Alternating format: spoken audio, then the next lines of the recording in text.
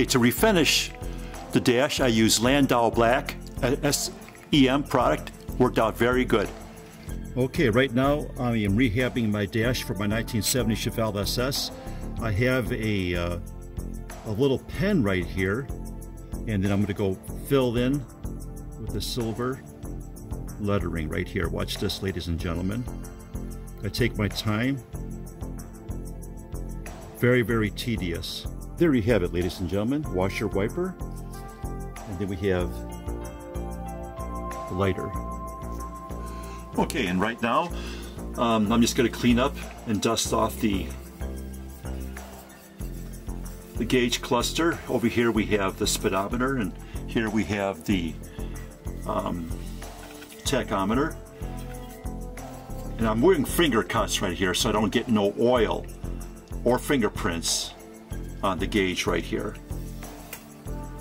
Okay, just here's a quick look how it's going to look. Clean out the lens real good.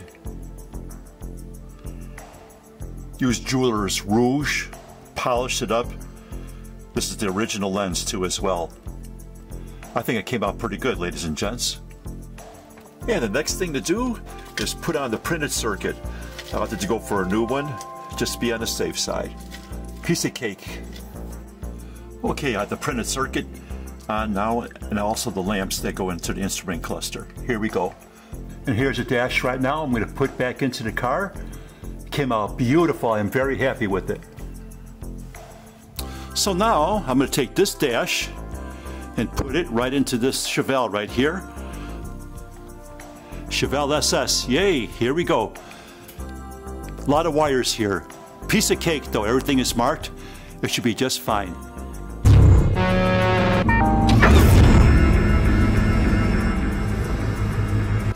Now, a trick of the trade is get yourself some long rods so you can hang the dash that's in here. Very easy, makes it simple. Okay, now the next step is to install the dash pad. This thing came out real good. Beautiful. Perfect.